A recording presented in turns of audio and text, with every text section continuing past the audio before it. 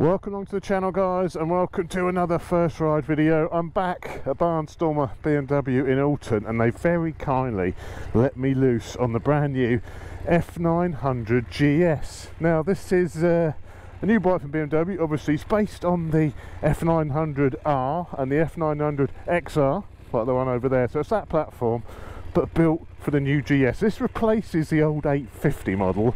New suspension, uprated engine, 14 kilos lighter than the old 850. It's all geared up for a bit more off-road, a bit more of a serious motorcycle, shall we say. So we're going to take this out for a little bit of a spin around the local countryside. So if you're interested in the new F900 GS, get yourself a cup of tea and chop the roll the intro.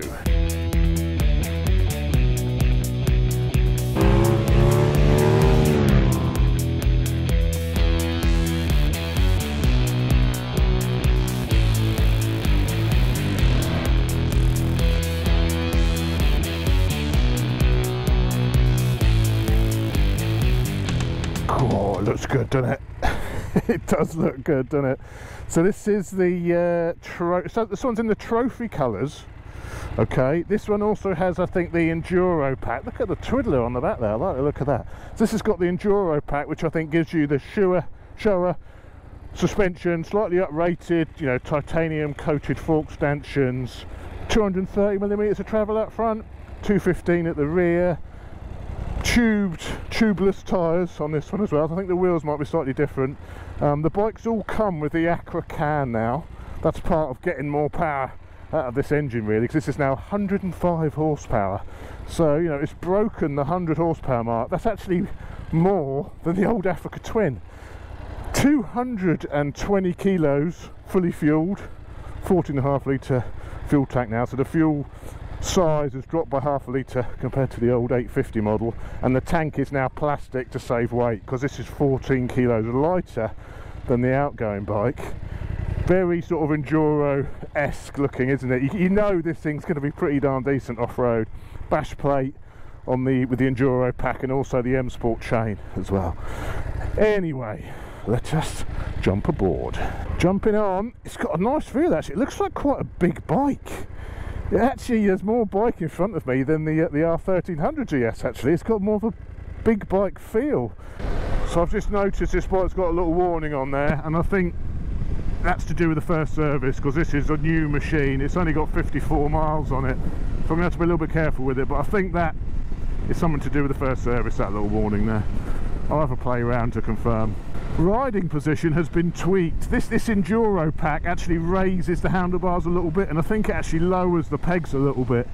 Yeah, and stood up, that's got a really nice feel to it. Sort of grip it, quite thin in the middle, gripping it with your thighs and your calves. Yeah, that you can tell this is a nice position for off-road. Very, I'm 6'2", and I even find this comfortable stood up on it. So I think BMW have very much sort of made this a serious contender if you're one of those folk who likes to take their middleweight adventure bike off-road. Do people do that? Do people actually do that? Or was that just a marketing thing? I know some people do that, but it's quite nice on this bike. If you've no intention of going off-road, then you don't need the Enduro pack. So the Enduro pack's there if you want it, if you want to go off-road. The engine's been bored out a little bit. It's also got a different cylinder head, forged pistons, higher compression, so it's been tuned. It's been tuned basically to 105 horsepower, 93 newton meters of torque, and even in 6th gear, look, there's a lot of drive. Shouldn't chug it too much, we are running it in, but there's a lot of drive from that engine. The seat feels quite thin. Like I say, this is the Enduro one, and I think maybe you get a different seat, but it's not particularly wide in the middle to keep the bike thin in the middle for going off-road. Like I say, the bars are really high on this. I think they're 14mm higher than the bars if you don't have the Enduro pack. But I'm finding this really comfortable. Very wide bars. I think they may be slightly wider as well on the Enduro pack. Nice little handguards with aluminium sort of fixings, properly sturdy handguards, none of these sort of wanging about ones, properly sturdy handguards. I think if you're going off-road you wouldn't have to upgrade any of that. It's all built just to take it, hit the dirt. Oh, loads of pull. Yeah, it's got loads of mid-range. Loads of mid-range. The peak torque figure is higher than what it used to be, you know, in the F900R. Oh, it's got a lovely pickup, about 4,000 revs. And the actual feel and the ride, I mean, even though this is set up for an enduro setup, it's got a very planted feel to the tarmac. Instills quite a lot of confidence. The suspension feels quite firm as well. I think if you're going to go off-road, you might want to, you know, loosen up the twiddlies a little bit, because it's got quite a sporty feel. It's not all wallowy. You go on the brakes, yeah, there's a bit of suspension dive, but it's not ridiculous amounts, you know. That mid-range, really nice.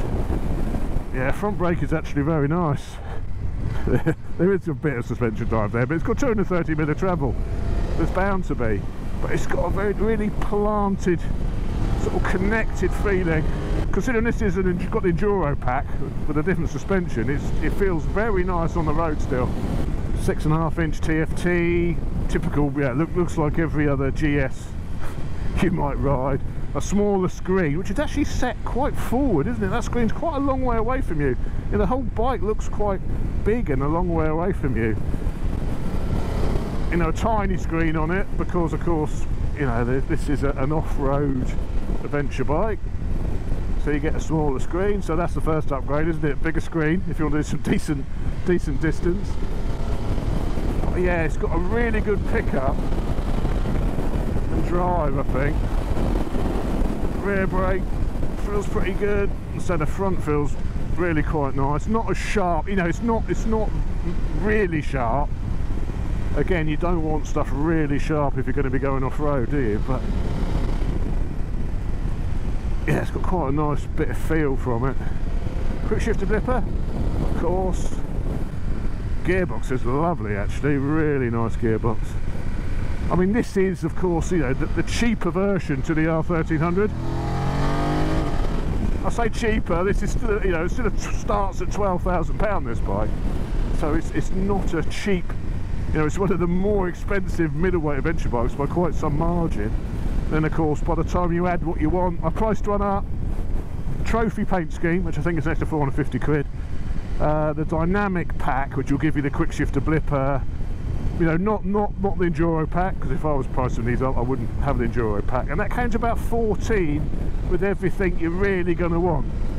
So you're talking about £14,000 for a bike which is spec'd up to where you're going to really want it in the real world. All the bikes come with the Akropovich. A bit quiet, doesn't sound. They never do those street Akropoviches. But it's got a nice sound to it, you know. Cross-plate engine. Morning. That's when you want the quiet exhaust. Yeah, it's very, very nice. I can tell straight away. It's very, very nice. It feels a bit more sporty than I'd say the V-Strom. The V-Strom is a softer machine. This feels a bit more sporty, a little bit more edgy even. It feels bigger than the Tenere. Physically it is bigger than the Tenere, and it feels like it's a bigger bike in front of you, obviously more power than the Tenere.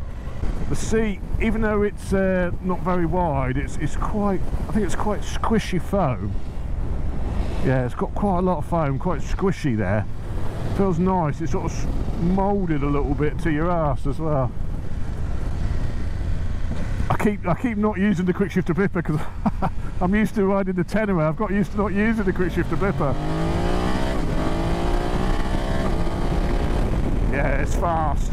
It's a fast bike. You don't need any more than that. That's pretty darn quick, actually. 105 horsepower. I mean, that's more than the Africa Twin. I know 2024 version's got more, but that's more power than the Africa Twin. A 900cc bike. Yeah, when the speed picks up, it's got a sporty feel. Actually, you could hustle this. You could hustle this around some twisties. Feels a bit like the R1300 from that respect. You know, made their bikes, their adventure bikes, much more dynamic, and that's sort of coming across on here. Actually, I like the feel to this. I think you can push this harder on the road than what you can the Tenere and the V-Strom. Yeah, you've got plenty of support when you go on the brakes. There's not masses of weight transfer, which is what I'm really surprised about. What with this being a stay there, this being the Enduro packed version. Hang on, should we do a little bit of gravel? I can't help myself. We've got the Enduro pack. Let's just try a little bit of standing up, shall we? On the mucky stuff. Yeah, it's very nice to stand up on. I like the feel of that. I don't want to go any worse than this because, as I say, this is Barnstormer's brand new demo. I don't want to risk slipping off, but I can tell that's really nice. It's also got the old foot rear brake, which you can flip the what's-it round, flip the pedal round to raise the brake a bit so you can get to the brake easier when you stood up. Yeah, that's nice. I feel like I could tackle some off-road on this bad boy, that's for sure. So there she is. I think you will agree that it's a handsome looking bike now. I think probably one of the best looking middleweight adventure bikes. I mean, the whole bike's been redesigned. It's now got the new headlight. The headlight looks nice in there as well. I like the blacked out screen, handguards. So starting at the front end, Brembo brakes now, listed as Brembo, and these with the Enduro pack, you get the black stanchions, the titanium tin coating on the stanchions. Always looks nice, and then the gold shower suspension there. Steering damper also nestled under there. You can get options for like the Headlight Pro and all that sort of stuff. I'm not sure this one. As usual, you can spec this bike up as far as you want to go. A really nice little feature on bikes you are going to go off-road on is the adjustable footrest. The Tiger 900's got this, where you flip that round, it raises the position of the footrest.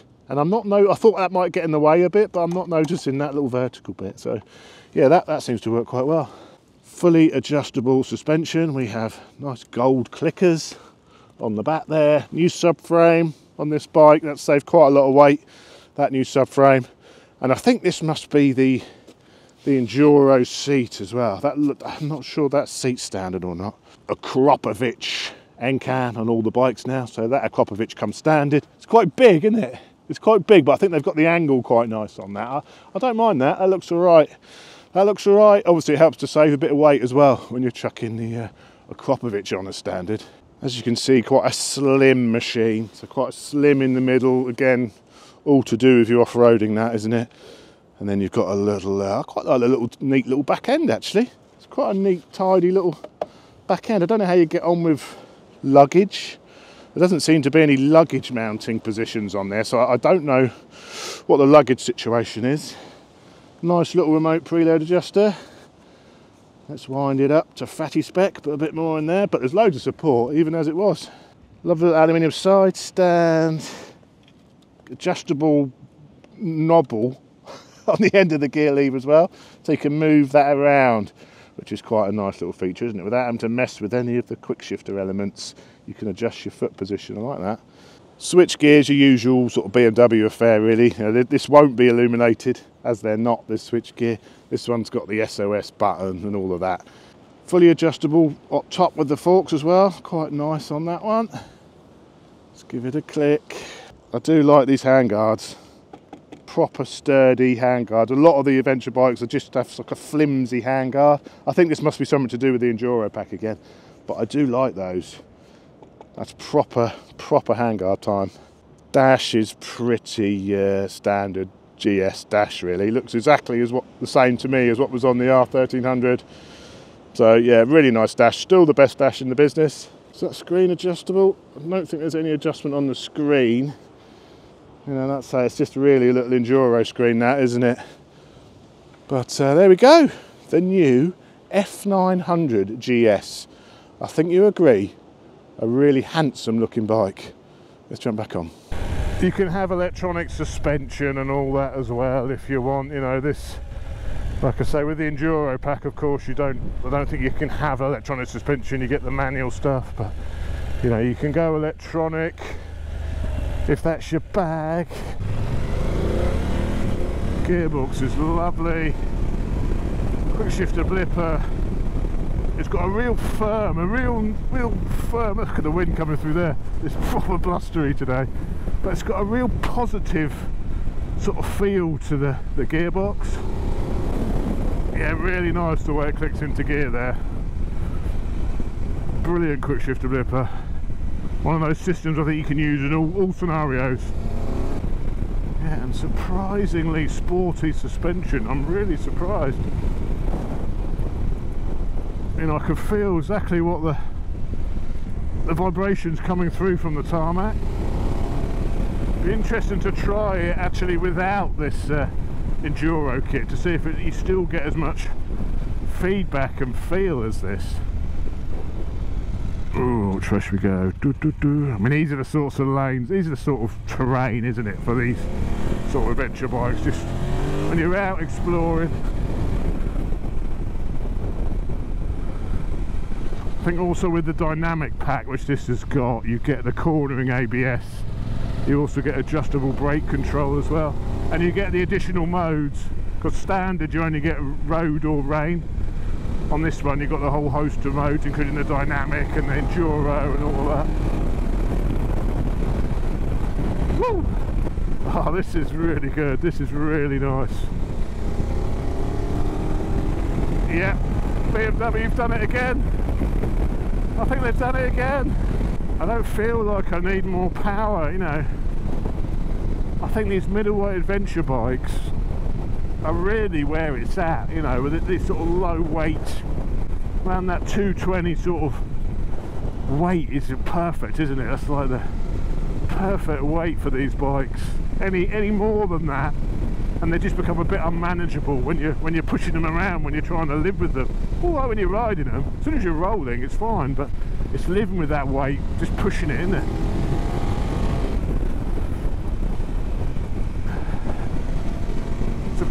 It's a proper fun, proper fun little scratch of this. You can come out and have some proper blatting fun on this. This is really good.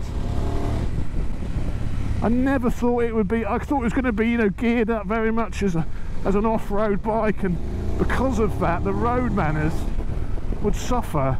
But absolutely not. Absolutely not. It is a little bit stiffer, and say not as plush as, say, the V-Strom. So maybe if you're thinking of doing big miles on the road, then maybe that sort of firmness and that sportiness would become a bit too much on a longer trip. But I'd like to try one without this Enduro pack to see if it brings it's a little bit softer then, or whether it's still as firm and sporty as this. I like that. I like that a lot. I like it. I'd buy that for $1. Cruise control? It doesn't have cruise control, this one. That must be an option. Surely cruise control's an option. I can't see any cruise control, which is unusual. You've got the button to turn everything off, your wheelie button, turn it back on again. But yeah, there's no cruise on this. Heated grips, absolute must, and they're on level 3 and they're really hot. BMW heated grips are very nice, absolutely needed in the British winter. But yeah, no cruise. I'd imagine cruise is an option, but I can't say for sure. The vibrations from the engine are actually really nice. You can't really notice sort of much vibes at all. Obviously it's cross-plane. They've got dual balancing shafts in the engine. You can feel a little bit, you know, cross-plane engines, they do have character, but they have, you know, a few little vibrations to them. But this is fine, you know, I'm getting nothing through the seat, tiny amount through the footpegs, absolutely tiny amount, and a little bit through the bars, but really not very much. Perfect, nothing to complain about there at all. Feels like quite a refined engine. You know, I think before, I think this is a Chinese built engine if I'm not wrong, which they've developed here, and before it felt a little bit raw, a little bit unrefined. I think with the work they've done on it, it's definitely feeling, I think, a little bit more refined now. Yeah, it's turning into a really nice power plant. So I must say a massive thank you to Barnstormer BMW for letting me loose on their brand new demo. Really appreciate it. I'll put links to Barnstormer below. Don't forget to go check them out. So there we go, a very, very quick ride on the F900 GS. First impressions, it's really impressive. Much more sporty than I thought it was going to be. Beautiful engine. Now putting out decent power levels, you know, very, very decent power levels. I will borrow this again when BMW UK have their fleet of bikes. I'm going to borrow it for a couple of weeks, take it on a long run, see if that sportiness does become a bit more uncomfortable on a longer trip. That's going to be the test, I think. And we will, of course, also do a comparison with this, with its rivals, the other sort of off-roady focused middleweight adventure bikes. So if you're interested in that, though, you're going to have to subscribe. So subscribe below, and I'll see you in the next one. Cheers, guys. Very, very nice. Thank you, Barnstormer.